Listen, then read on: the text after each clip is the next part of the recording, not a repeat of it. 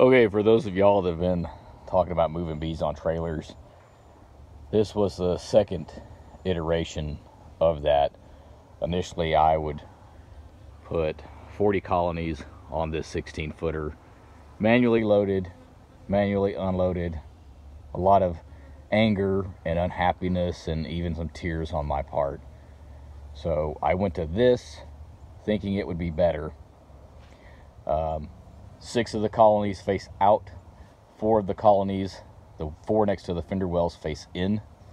Each colony was on its individual bottom board, and I think that was part of my problem.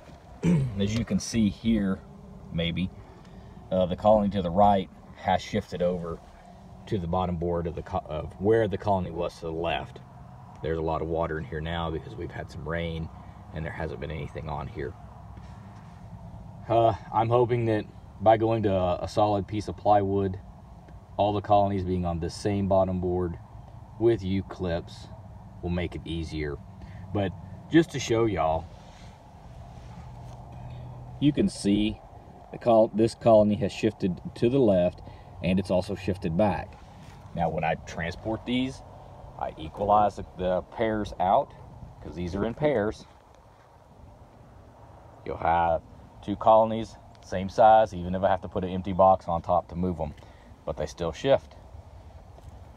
This one here, they're doing okay, but right here, this was my little stop that I would use, and it's just a little taller than the rest of the spot where the hive sits on, and that would keep them from going forward, but they still scooted side to side.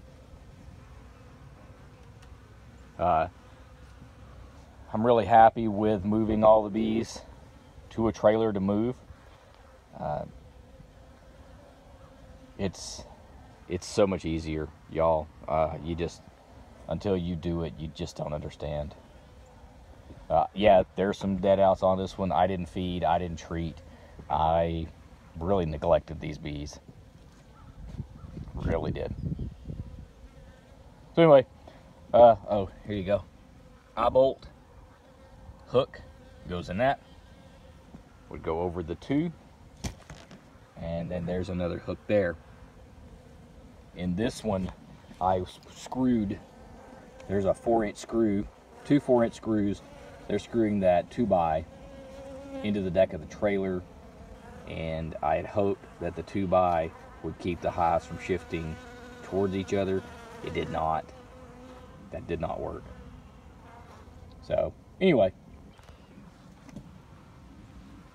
and this is how I learned when I've told you on the other video, use a 2x4 then a 2x6, because here's a 2x4 and here's a 2x4.